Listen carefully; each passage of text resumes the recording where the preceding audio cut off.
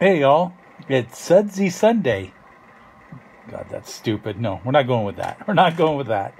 Um, I just got home from the flea and figured it'd be nice to have a cold beer after sitting out in 95-degree weather for a few hours.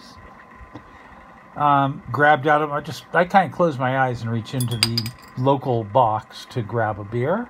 So I don't know what I'm getting each time. And I don't know why they're called local. But I mean, it's kind of local. There's the cap. Kind of cool. It's Drake's IPA. Drake's is in San Leandro, California, in the East Bay. It's kind of near Oakland. It's 2, 3, 4 hours or so, I don't know, something like that from Reno. I guess there aren't that many breweries out here, but I think there's a few. Anyways, I guess it's easier to put together a local from some of the bigger ones, and there's some pretty small ones out here. Anyways, I opened it up with my handy-dandy 1966 Batmobile bottle opener. This is not from 1966. It's the 1966 Batmobile. That's what it's called because that's when the show is on the air. It's one of my favorite things is 1966 Batman. Actually, before I try this beer, a little story. Batman is one of my oldest memories. I was born in 1963. The show aired from 66 to 69. Now, I know where I lived at that period, which was a house in San Mateo. I can picture the inside of the house. And also what I can picture is watching Batman.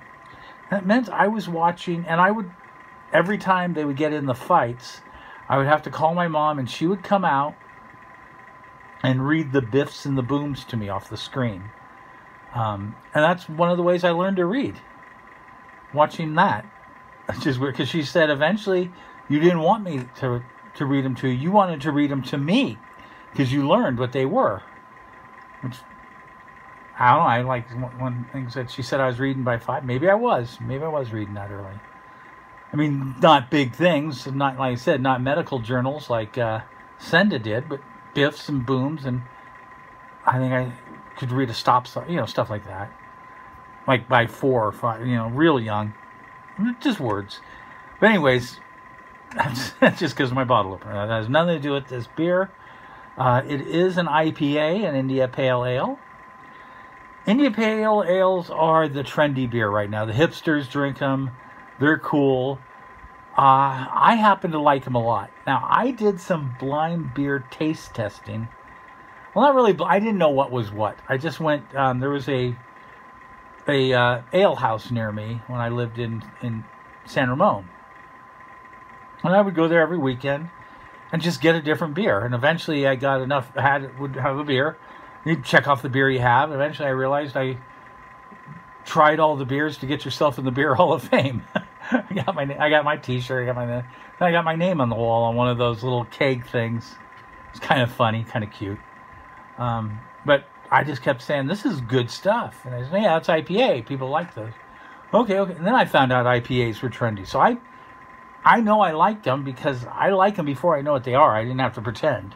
But anyways, this is 7% volume, 7% alcohol, it says. What did they say? A 60... It's on this side. No, it's on this side. 64 IBU. IBU is International Bitterness Unit. It kind of doesn't mean a whole lot. But the higher the number, the bitterer the beer. But kind of like Scoville units, there's a point where it's just done. You can taste no stronger. And out about 100, your taste buds don't register any higher. So, I mean, it's a trend that some of these people, it's hops that bring up the bitter. And there are some companies that just started, for the hell of it, they have like a 3,000 IBU. You can't taste the difference between that and a 100 IBU, but they do it just to do it. And I'm pretty sure that's the same way with the Scoville units on peppers. There's got to be a point where it's so hot, that's it. You can't taste it anymore. I don't know. I mean, I like peppers, but I haven't tried any of those. But let's get some of this beer drink. It's a hot day.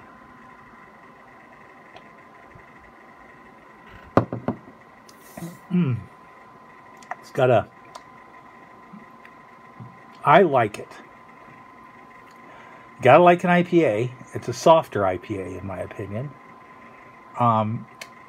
64, actually, I don't find that as bitter. I mean, I'd have to look in, because I used to drink Blind Pig when I was in the Bay Area. Unfortunately, you can only get Blind Pig and Pliny the Elder in the Bay Area. They're from Russian River breweries.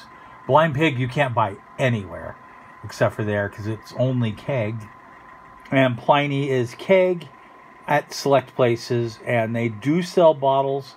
I would buy a bottle every now and again by going to Whole Foods. You could buy 2 bottles every Thursday when they'd get their shipment in. And they would get 2 cases of 24, and then those 48 were sold out in a couple hours. I mean, that stuff is really popular. And if you look on eBay, just an empty bottle of Pliny is $25. The bottle. You can't buy the beer. It's illegal to sell beer most of the time on those. But the Drake is similar because they're both IPAs. They're just stronger IPAs. So it's softer than a Blind Pig to me, which was my go-to all the time. Unless there was something new there to try.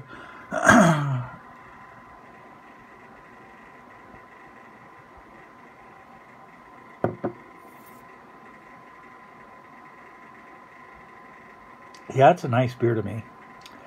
It's not your refreshing, thirst-quenching beer. It's bitter. It's got a little punch. If you like IPAs, you'll like it. I'm pretty sure Drake's is available across the country. And I mean, if you're not an IPA fan, of course you wouldn't like it. That's about it. I'm going to enjoy the rest of this and watch something on YouTube and then get to work. I got to go back to work after working, doing some of my internet sales. All right. Bye, folks. Well, cheers.